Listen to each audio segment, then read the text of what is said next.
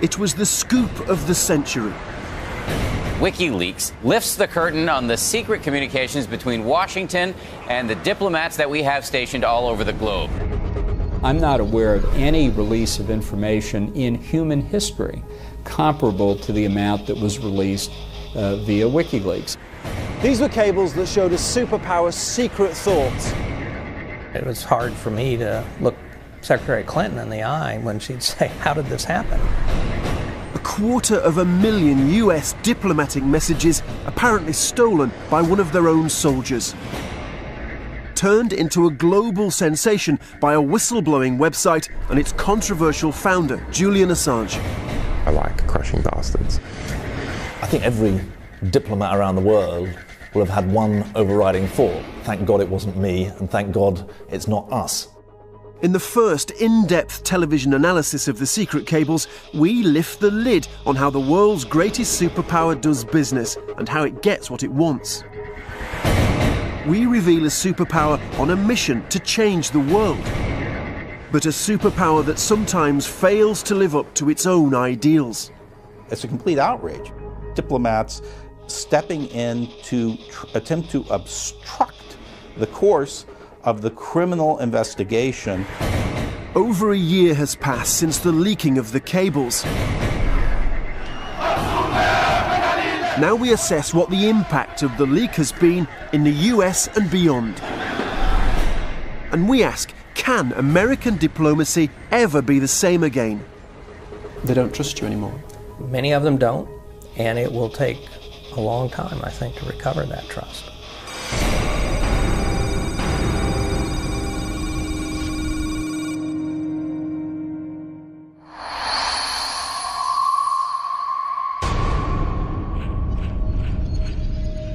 It's late November 2010. Two journalists arrive at the US State Department in Washington, D.C., the enormous ministry that controls America's relationship with the rest of the world. They're not here for a friendly chat. They're about to blow the lid on America's diplomatic secrets. There's maybe a dozen senior officials, and behind them, at least a dozen more minions taking notes on laptops and so on. And they represented not just the State Department, but all of the intelligence agencies and the Defense Department. And they did not look happy. The US State Department was facing a crisis unlike any other. 250,000 internal messages, or cables, between Washington and US embassies all over the world had found their way into the hands of the whistleblowing website WikiLeaks, and from there to 5 major newspapers.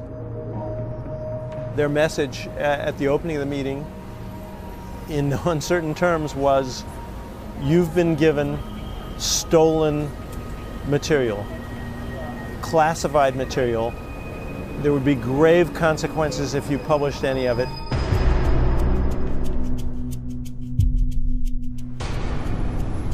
At that meeting, one of the people leading the State Department's response to the crisis was PJ Crowley. These stories resulted from a crime. For us, this was still classified material, and it was our responsibility to continue to protect it. The State Department was right to be worried. The cables reveal what American diplomats say when they think the world will never know: who they trust and who they mock, what they want and how they get it. Some inside the US government dismiss Berlusconi as feckless, vain, and ineffective. Merkel is risk-averse and rarely creative. Gaddafi relies heavily on his longtime Ukrainian nurse, who has been described as a voluptuous blonde. Detailed records from thousands of secret meetings and conversations involving US diplomats were about to become a media sensation. Bank of England Governor Mervyn King expressed great concern about conservative leaders' lack of experience. It was related that King Abdullah remains a heavy smoker, regularly receives hormone injections, and uses Viagra excessively. Here were records of American diplomats' secret plans and strategies, their uncertainties and fears. We should aim at influencing the narrow group of individuals that surround Saudi him. energy facilities remain highly vulnerable to external attack. We warned that urgent action is required. Without progress in the next few months, we risk nuclear proliferation in the Middle East. All of this classified information was now in the hands of journalists.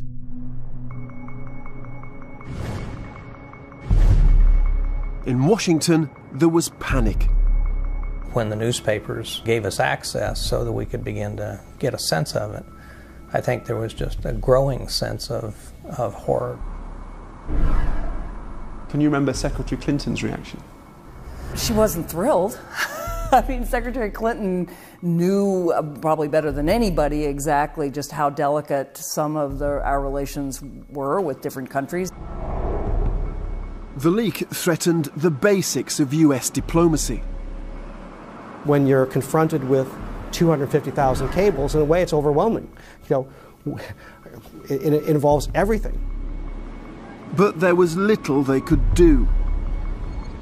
The 5 newspapers had already agreed on a publication date.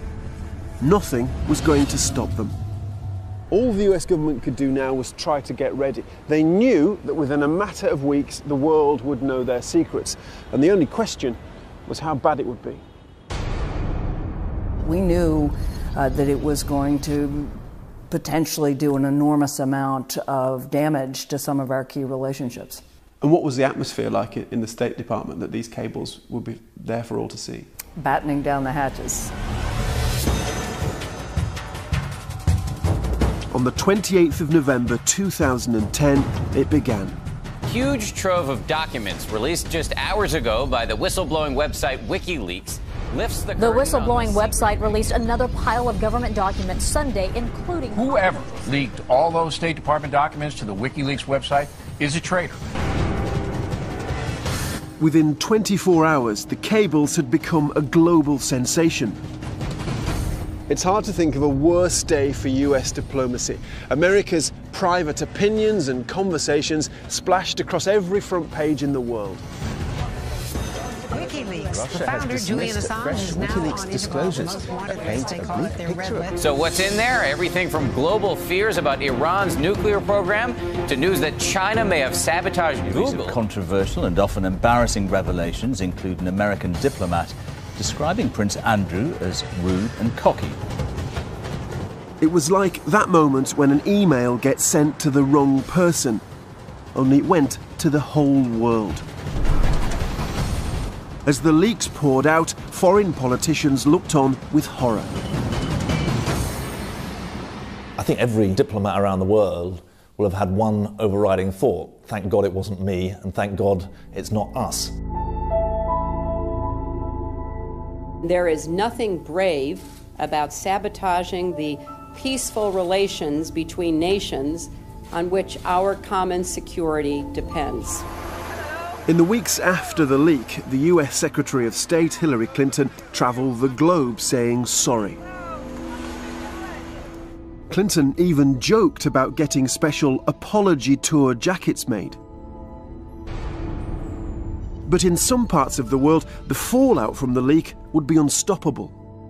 We had to pull our ambassador out of Libya, for example, because thugs were making threatening gestures to him.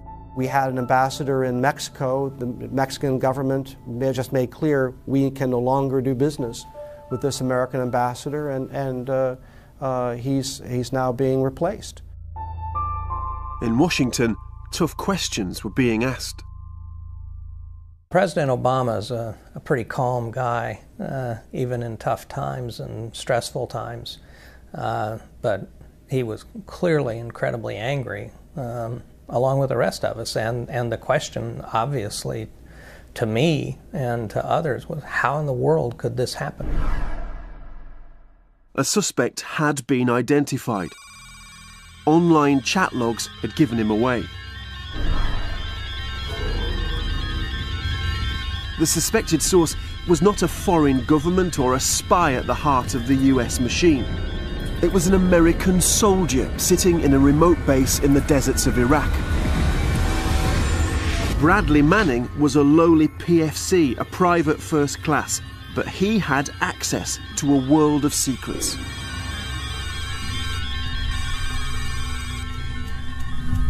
We live in a world now when, you know, a 20-something PFC in the American Army can cause diplomatic damage of biblical proportions.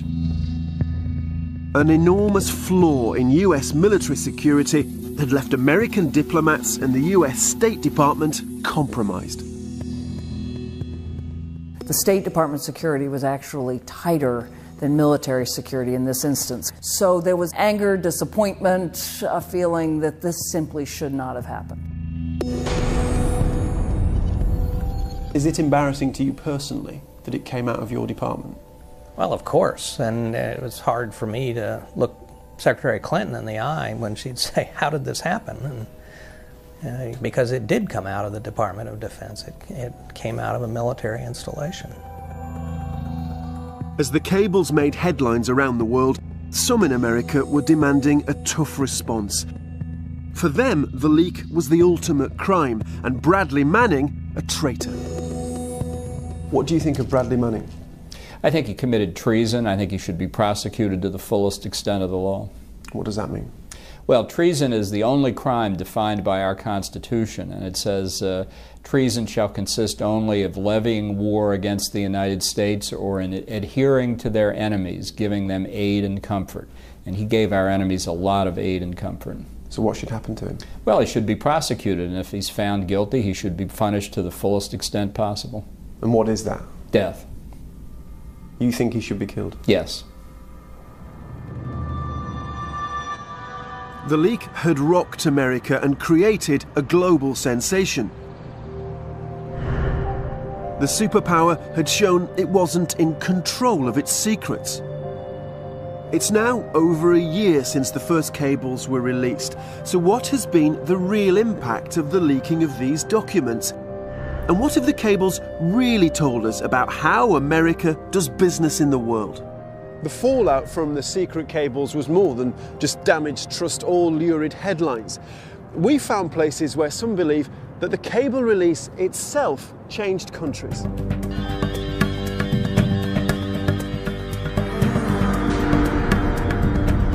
In mid-October 2010, two Tunisian political activists, Sami Ben Gabir and Malik Kadraoui, got hold of some of the secret US cables.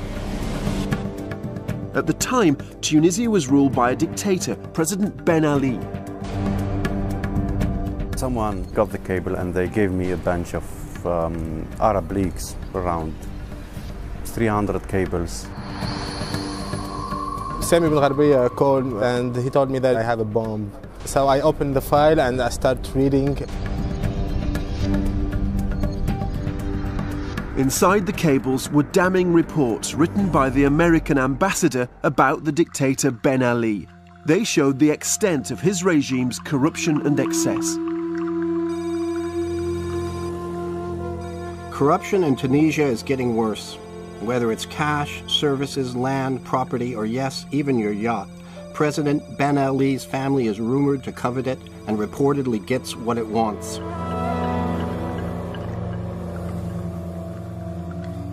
This is Ben Ali's daughter, Nesreen, and her billionaire husband, Mohammed Sakr El Materi. And this was one of their houses, a luxury villa on the Tunisian coast.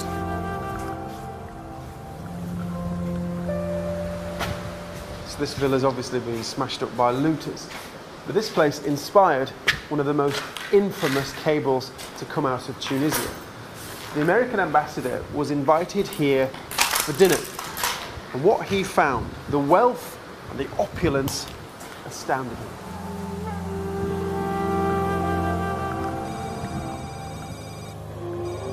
Ancient artifacts everywhere.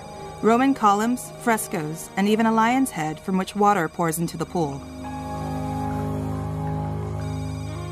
The opulence with which El Materi and Nesreen live and their behavior make clear why they and other members of Ben Ali's family are disliked and even hated by some Tunisians. The excesses of the Ben Ali family are growing. So this cage is very, very famous in Tunisia, and it's all because of the cables. This is where Ben Ali's son-in-law kept his pet tiger. And from the cables, we're told that at a time when there were people here in Tunisia who couldn't afford to eat, This animal was fed 4 chickens a day.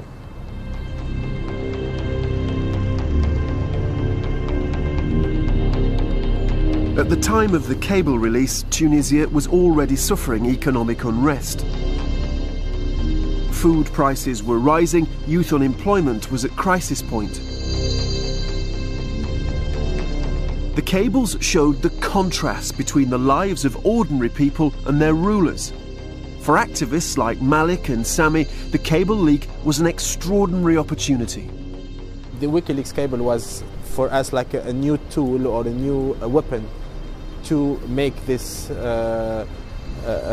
contest come down from the internet to the streets. They published the Tunisian cables on the same day as the WikiLeaks splash.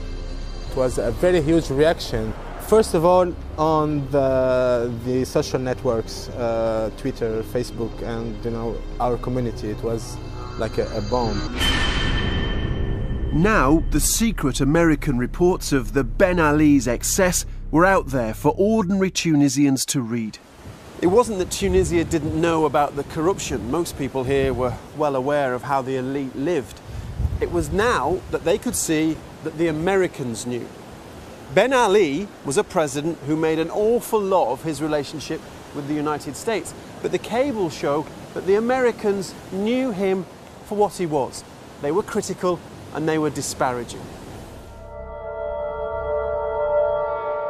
When people was in the street, they have in their mind that this regime is really corrupt, that this regime is not really supported by foreign forces, so that maybe people was saying, okay, maybe he's not too strong, maybe he's not too invincible.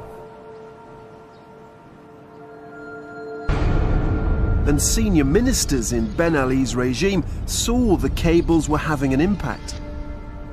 When the people of Tunisia saw that there is this criticism of the president, of the surrounding the circle, etc., of course, maybe they were not expecting this from the Americans.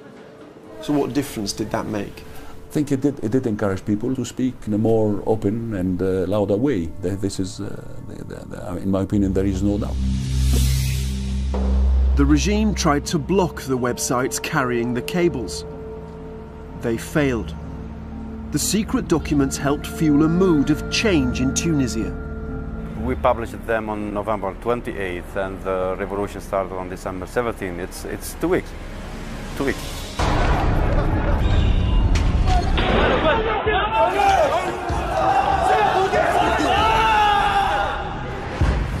The revolution began when a young Tunisian, Mohamed Bouazizi, set himself on fire in protest at his mistreatment by the regime. His death provoked outrage and brought crowds to the streets. And as they vented their anger, the cables inspired many of their chants.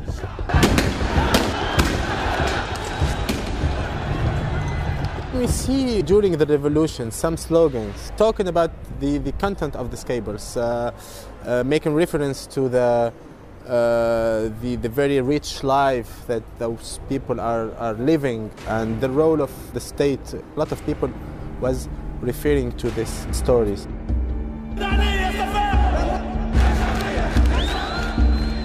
Those protests would bring down a dictatorship that had lasted 23 years. Ben Ali fled the country. The Tunisian revolution spread and prompted a wave of uprisings that became known as the Arab Spring. The cable leak had played a part in history.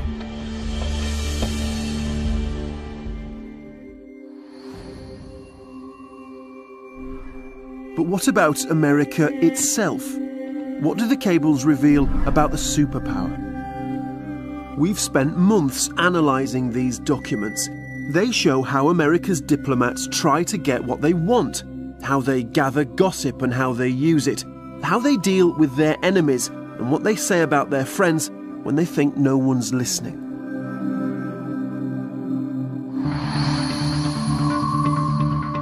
So, what does America say about its closest friend of all, us? Two countries have fought alongside each other in Iraq and Afghanistan, but the cables reveal harsh US criticism of the British military. A secret document from December 2008 offered a bleak assessment of British capabilities. The British are not up to the task of securing Helmand. It forced Hillary Clinton to offer yet another apology.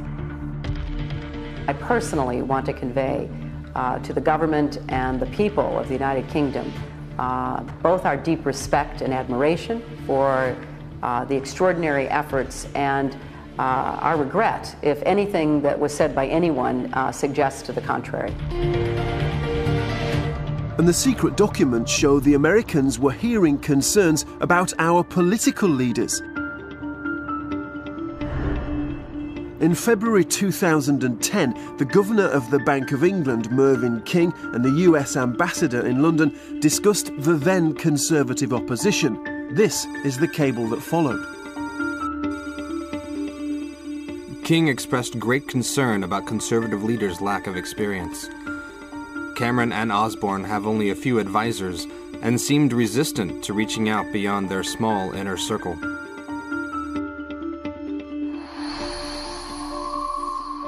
It is the duty of a diplomat to report those conversations so people can take that into account so they know what's going on. And gossip is not gossip if it's conversations that are had. Gossip is speculation, and there is no speculation. But some cables are not so easy to explain away. In 2009, Ivan Lewis was a Foreign Office minister in Tony Blair's government. He got to know the Americans during this time, and they tried to get to know him. No detail or rumour was too grubby. Lewis reportedly remains a bit of a hound dog where women are concerned.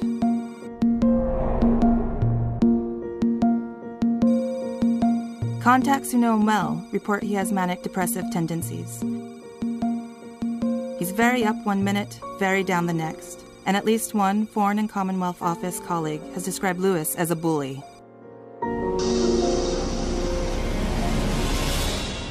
US diplomats may claim to be simply reporting what they hear, but it seems from the cables that no detail is too trivial. Biographic data is something that is valuable. Building an understanding of the personalities, the proclivities, what might be distracting to individuals, what might explain the behavior of third parties toward that individual. Finding out that somebody has a reputation, a bad reputation with women, once might have been an advantage, but these days generally isn't. So why then did Hillary Clinton send this to London 1 month after the cable about Lewis was written? Washington analysts appreciate the excellent background and biographic reporting on Ivan Lewis. Cable regarding Lewis's bullying, possible depression, and scandals, as well as comments on the state of his marriage, are particularly insightful and timely. We contacted Mr. Lewis, but he didn't want to comment. As for America's diplomats, well, the cable speaks for itself. Dirt and gossip, even on America's closest friends, goes down very well in Washington. Gossip can reveal information about people that shows their strengths and weaknesses. Just like politicians use it, it doesn't mean that you believe everything, but information is information.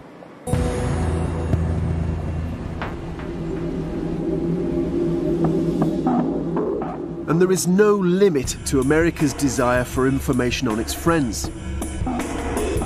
It's about much more than just gossip. What we've seen is the Americans want any piece of information, no matter how trivial. And no one, it seems, is off limits. America's most important Arab ally in the Middle East is Saudi Arabia. They're close militarily, and the US relies on Saudi for oil. But when it comes to information, everything's up for grabs, including the King's secret medical file. Upon arrival, the Royal Clinic accidentally provided this physician with the King's medical file. It was related that King Abdullah is 92 years old. He remains a heavy smoker, regularly receives hormone injections, and uses Viagra excessively.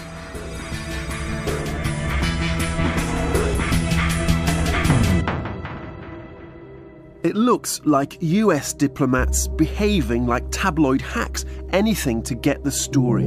But this has a serious side.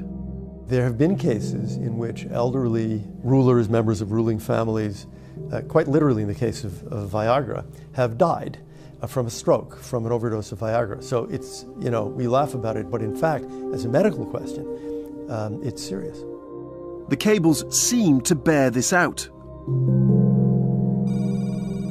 The Saudi Arabian government has always kept close hold any personal information on royal family members. This medical information provides some detail into the king's health and longevity, and is provided to Washington for additional analysis.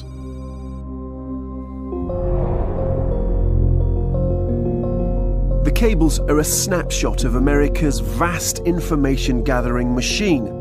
But again, what's most revealing is the sort of behaviour that's officially demanded, even of US diplomats at the United Nations.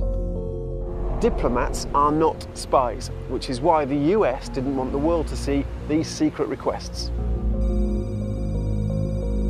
Reporting officers should include as much of the following information as possible: credit card account numbers, frequent flyer account numbers, work schedules, and other relevant biographical information.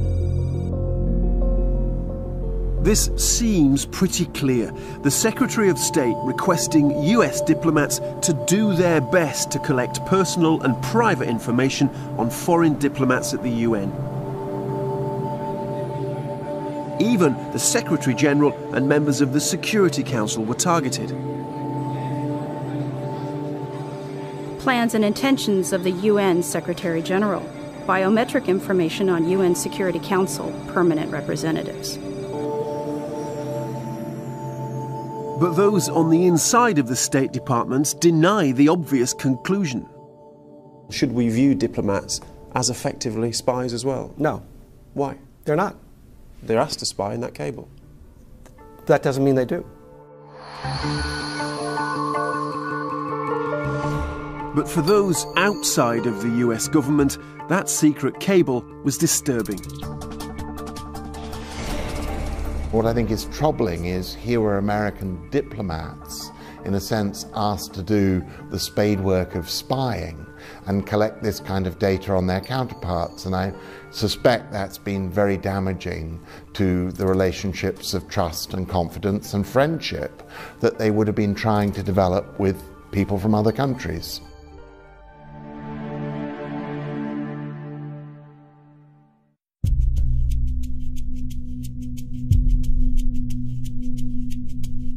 The cables reveal aspects of US diplomacy that America did not want us to see. But the real story of the cables is more complicated. These secret documents show US diplomats apparently trying to do good. In country after country, even behind closed doors, they're raising issues like freedom, democracy, and human rights.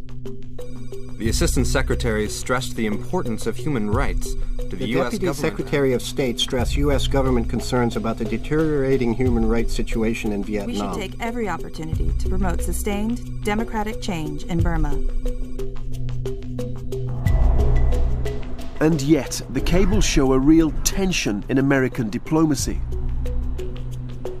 The US wants to spread its ideals across the world, but struggles to reconcile this with its other interests, like protecting some of its unsavoury alliances.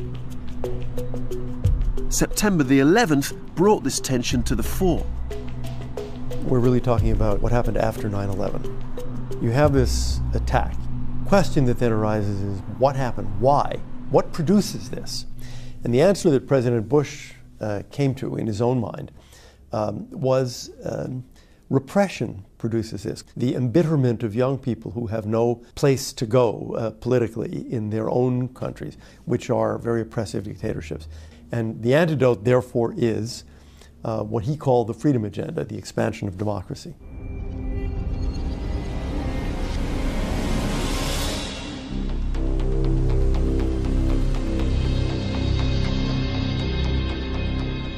One of the places where that freedom agenda was applied was Egypt.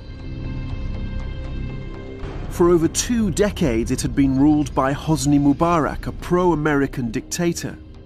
The Americans were giving him $1.3 billion in military assistance every year, but the cables show US diplomats were also pushing for reform. We do not have a silver bullet, but we can press reforms that will lead inexorably to the death by 1,000 cuts of Egypt's authoritarian system. The cables show that the US push for greater freedom in Egypt reached into Mubarak's home, targeting his son Gamal and his wife Suzanne. We should aim at influencing the narrow group of individuals that surround him, including Gamal and Suzanne Mubarak. One man came to symbolize America's drive for change, Ayman Noor. Noor had challenged Mubarak for the Egyptian presidency in 2005.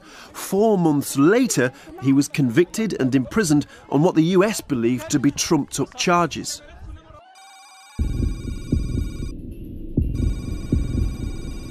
The embassy has raised strong concerns about the arrest and detention of Ayman Noor, with a variety of government of Egypt contacts at both senior and working levels.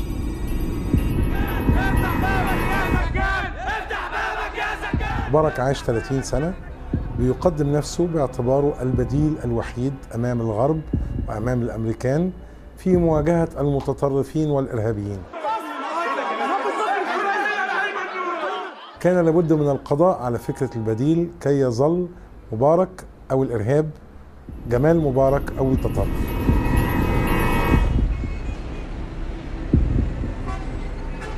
The cables show that America repeatedly raised Noor's case with the Mubarak regime, and they reveal the dictator's angry response. Mubarak takes this issue personally, and it makes him seethe when we raise it.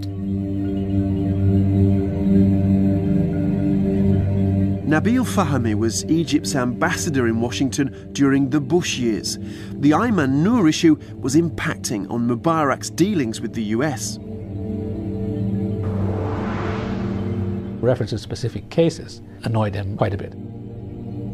How he reacted towards the US and the administration generally, he did not come back to the US in Bush's second term. Not once. America's push for reform, pursued privately and publicly, was poisoning relations. When the Americans linked the war against terrorism to democracy promotion, it really complicated things, and it personalized the tensions between the two presidents, in particular President Bush, George W. Bush, and President Mubarak. Mubarak resents and ridicules the U.S. reform agenda.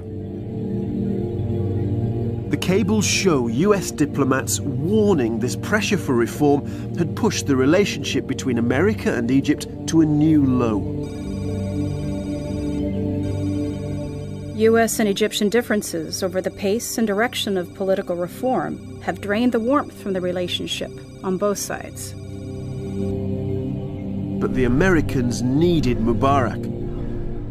US security interests depended on the alliance. The Suez Canal was an artery for American military operations around the world, and Egypt's peace deal with Israel had helped preserve a kind of stability in the Middle East. This was a dilemma at the heart of American diplomacy, and it's captured in a cable.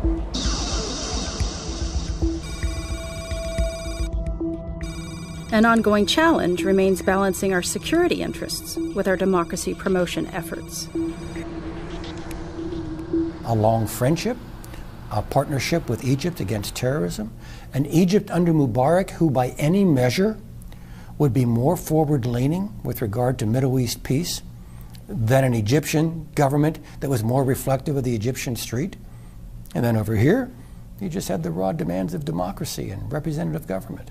These are hard choices. The Americans weren't the only ones facing hard choices. British ministers also had conflicting feelings about Mubarak. President Mubarak was president of Egypt. We all dealt with him. That didn't mean that we supported what he did either on the economy with his family or on the human rights, but he was clearly seen as a critical ally, both by Israel and the Palestinians, on the issue of Middle East stability and peace. Therefore, he was a very important player for us as well. In 2009, a new American administration chose a new approach. President Obama decided it was in America's interest to warm relations up with the Egyptian dictator. The Bush administration had gotten to a point where relations with Egypt were very, very frosty. And we concluded that we needed to engage the Egyptian government much more broadly to be able to advance any of the values that we held and that the Bush administration held. I really consider President and Mrs. Mubarak to be friends of my family, and so I hope to see him often here in Egypt and in the United States. The cables reflect this new stance. President Mubarak understands that the administration wants to restore the sense of warmth that has traditionally characterized the U.S.-Egyptian partnership.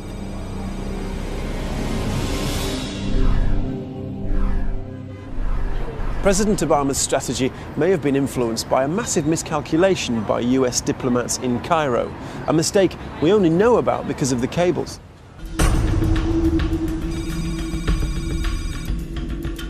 There will be no orange revolution on the Nile on Mubarak's watch.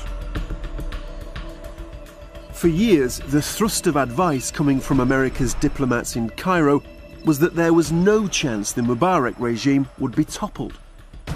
If you look at the Arab world, nothing, it seemed, ever changed. I mean, there was no regime change except when the Americans invaded, as in Iraq. Kings were not overthrown. Fake presidents were not overthrown. It looked as if things were, had been stable for decades and were going to remain stable. But we can see in the cables that the Americans were warned that Mubarak's regime was under threat. A prominent opposition activist, Ahmed Saleh, told them of plans to make 2011 the year of change. He met with US embassy officials and the details were wired back to Washington. Saleh claimed that several opposition forces have agreed to support an unwritten plan for a transition to a parliamentary democracy involving a weakened presidency before the scheduled 2011 presidential elections. I was telling them that we are trying, we are planning, and we are going to do a revolution. And if non-violence fails, there is only one alternative left, which is violence. But you were flagging up to the Americans that change was coming. Of course. I wasn't sure that Mubarak is going to go, but I was sure that we will be attempting to launch a revolution in 2011. In fact, the cables show the Americans were out of touch here in Egypt. The information gathering process, that was working. What was failing was the interpretation. After the meeting with Saleh, this is what the US ambassador in Cairo cabled to Washington. The stated goal of replacing the current regime with a parliamentary democracy prior to the 2011 presidential elections is highly unrealistic. The events that happened here in Tahrir Square, the Americans just didn't see coming. They couldn't imagine that the Egyptian people could rise up against the dictator. But rise up they did.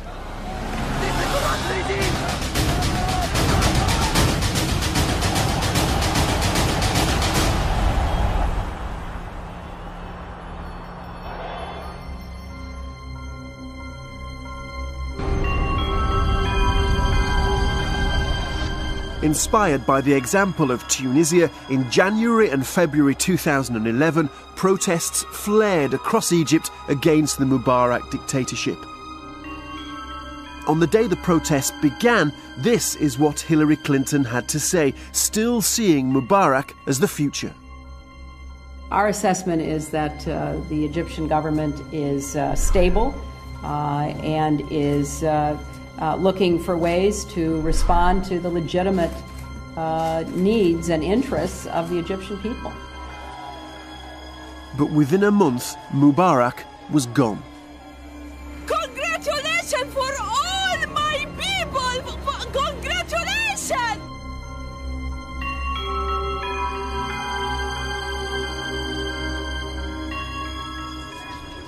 When Hillary Clinton visited Tahrir Square, some of the democracy activists refused to meet her. هيلاري كلينتون لم تكن تستوعب أن الشارع المصري قد تغير، لم تستوعب أن المصريين أخذوا إيراداتهم ولم تعد مصر ولاية أخرى. كانت تتحدث بنظرة متعالية، لم يكن من السهل علي تقبل هذه النظرة وأن أقابل سيدة وزيرة الخارجية الأمريكية.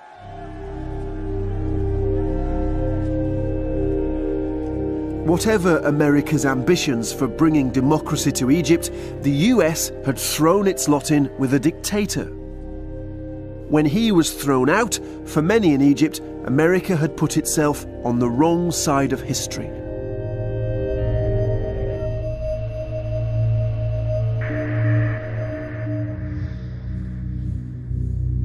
Failed efforts to spread democracy and cosy alliances with dictators are recurring themes in the cables. There are times, though, when the US position approaches hypocrisy. Competing pressures make them say one thing but do another. We can see this tension in the place where the cable leak helped cause revolution, Tunisia. The cables show that for years before the revolution, US diplomats were telling the regime in Tunis it needed to change.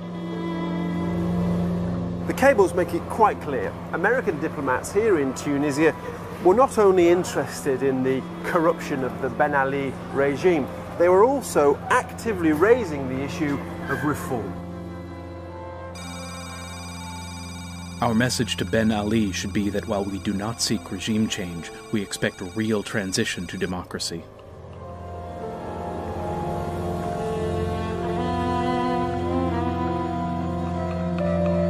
And yet, in spite of these efforts, many in Tunisia are not convinced that the Americans paid any more than lip service to reform. L'administration américaine, malgré tout ce qui a été écrit, tout ce qui a été dit, les câbles qui ont été envoyés par l'ambassade, a gardé de relations très suivies, très amicales avec le pouvoir de Ben Ali. Et les libertés n'étaient pas vraiment le sujet important de ces relations-là. In fact, the cables reveal a kind of moral ambivalence in US diplomacy. America wanted reform in Tunisia, but it also wanted other things too. Back in 2006, its diplomats were preaching freedom in Tunisia, but privately, US ideals were coming under strain. This is Guantanamo Bay, a symbol of America's controversial war on terror. For years, America had been seizing hundreds of foreign terror suspects and transferring them here. But in 2006, President Bush announced he wanted to close Guantanamo. The problem now for the US was what to do with the detainees. Their solution was to try and send them back to their home countries. Our goal was to close Guantanamo so as to reduce the size of the problem. So there was a policy of trying to repatriate these detainees where there wasn't some kind of judicial or other action that we could take against them, and where we thought that we weren't running an undue risk by sending them back. Of the 355 detainees in Guantanamo Bay, 12 were Tunisian. But the cables show US diplomats in Tunis had concerns about sending them back to Tunisia. The embassy believes there is a significant likelihood, i.e., more likely than not, that the detainees would be mistreated during the period they are in Ministry of Interior custody. We had both the concern about how to deal with the detainees and where they would end up, you know, where they would be sent, and the issue of how they would be treated and their human rights. Concerns about human rights had meant some detainees were not repatriated to their home countries. So what about Tunisia? The cables show that US diplomats obtained limited assurances from the Tunisian government about how the detainees would be treated. But US diplomats still had serious concerns. We cannot exclude the possibility, given the track record of the Ministry of Interior, that the detainees would be tortured upon their return to Tunisia. The cable suggests that the assurances the US wanted never arrived, and yet in June 2007, 2 detainees were handed over to the Tunisian authorities. It's claimed as soon as the 2 detainees arrived in Tunisia, they were mistreated. Abdullah Haji is interrogated, he's threatened, he's slapped around, they threaten to rape his wife, they make him sign a statement, he's not allowed to read the statement, and that's it. Then he's transferred to prison where he's held in solitary confinement. The concerns expressed in the cables had materialized. Slapping around, threats of torture, threats to rape your wife constitute torture under the international definition. Sleep deprivation, certainly the accumulation of all of these things used against one person amount to torture or inhumane treatment at the very least.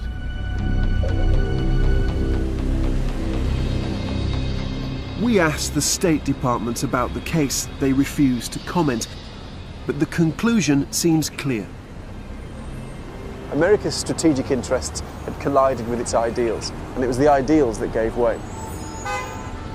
On the one hand, they wanted the regime in Tunisia to make more progress on human rights, to be more presentable as an ally.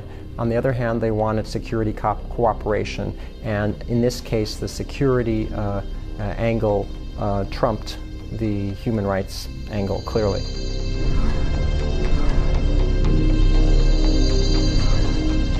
This may be the real story of the cables, a superpower on a global mission to spread democracy and freedom, but struggling to live up to its own ideals. Guantanamo Bay highlighted this tension. But for US diplomats, America's controversial war on terror brought yet other challenges. The cables reveal how they deal with the worst allegations against their government. Cables shed new light on some of the darkest secrets of US foreign policy, and not just in Tunisia. After 9/11, the Americans were using tough new measures. They were seizing terror suspects off the street and shifting them to interrogation centres in secret foreign locations. It was called rendition. We live in the real world. We had certain tools that were offered to us by our government that the Attorney General said was lawful, and it was our responsibility, American Intelligence Service, the American Armed Forces, to carry out these directions to the best of our ability.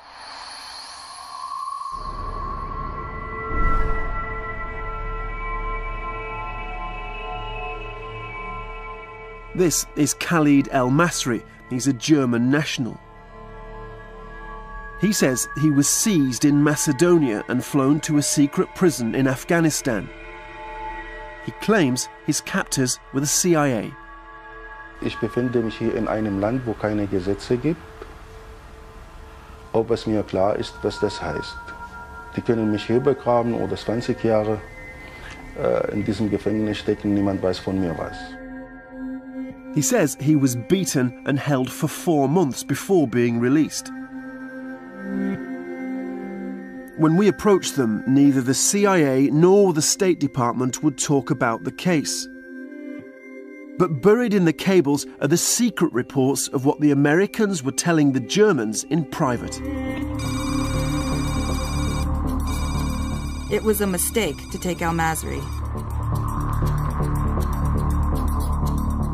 In 2007, German prosecutors identified 13 suspected CIA operatives understood to be involved in al-Masri's abduction.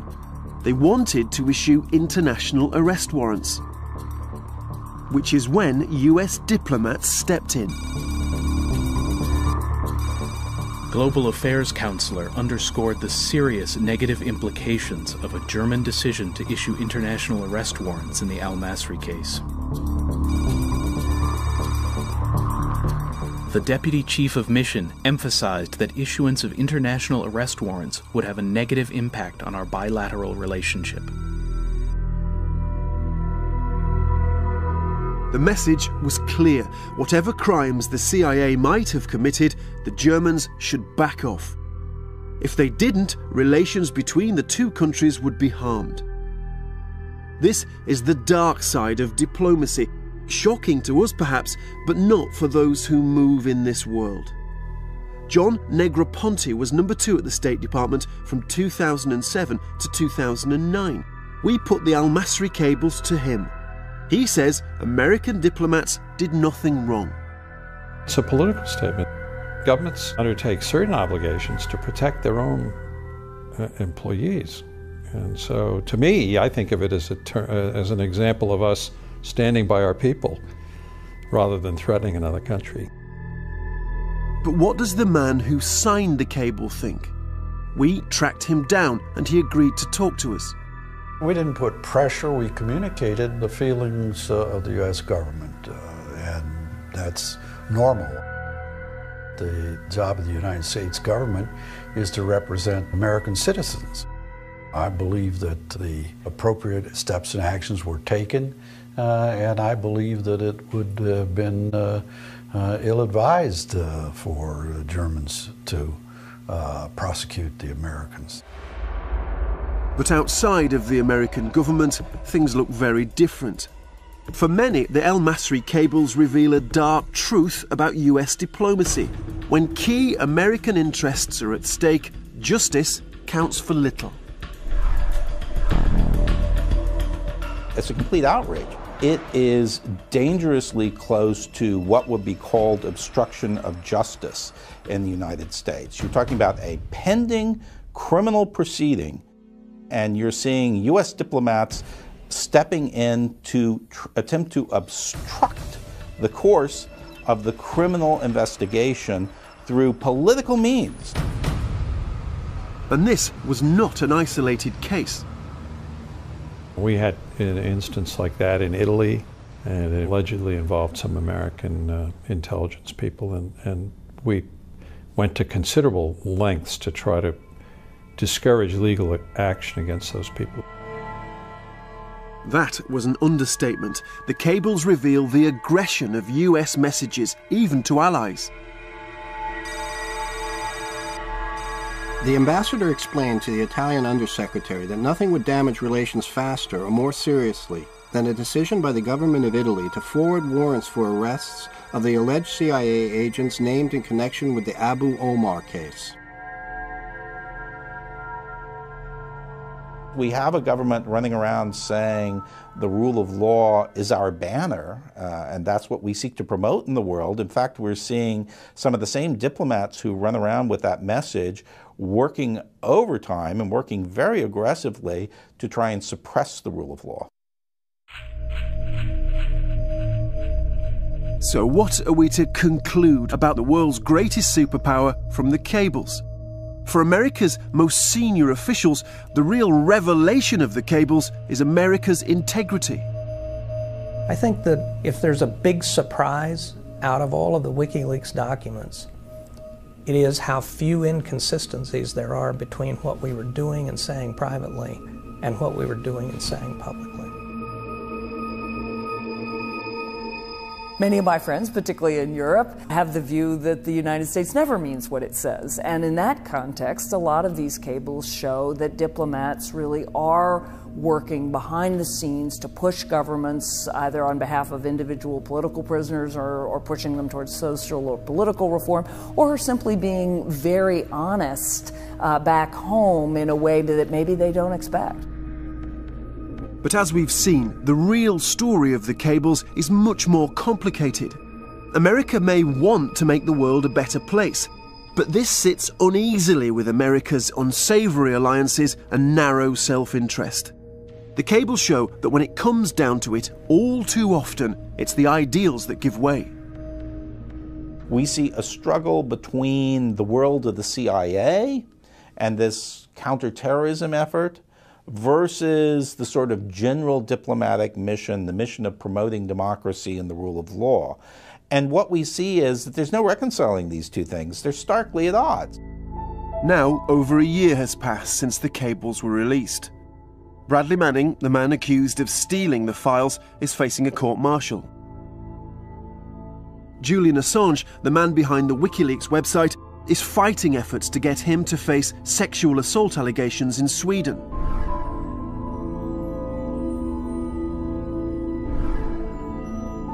But what effect has the leaking of the cables had on US diplomacy? Has it changed the way US diplomats do business?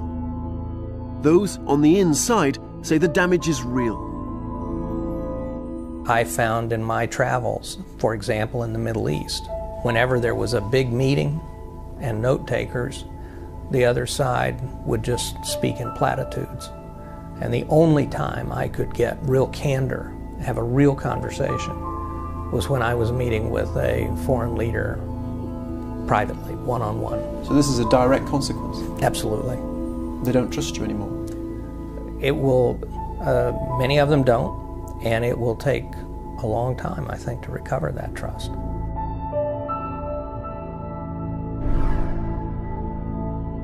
There's going to be a reduction in the willingness of people to talk to American diplomats because, again, we've proven that we don't have the ability to protect the confidentiality of the communication.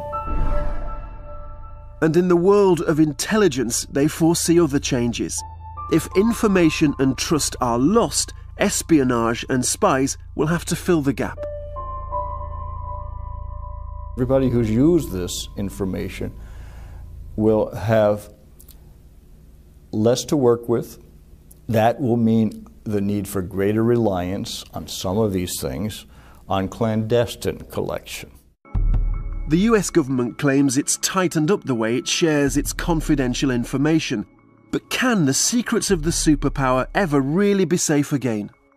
Trust and faith in the confidentiality of American diplomacy has been severely dented. It's reinforced for everybody who was already cautious about Americans' ability to keep secrets. And for those who had not been burnt before, they've sure been burnt now.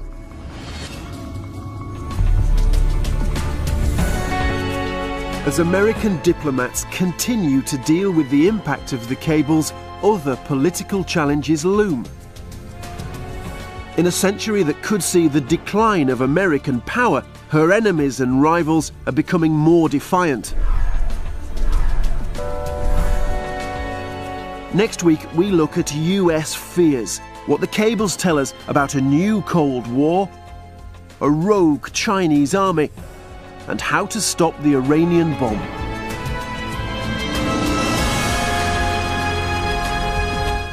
The Secret Life of a Superpower continues at 9 next Wednesday. Later tonight, another fascinating Storyville documentary on the world of women's cage fighting at the new time of 11:30.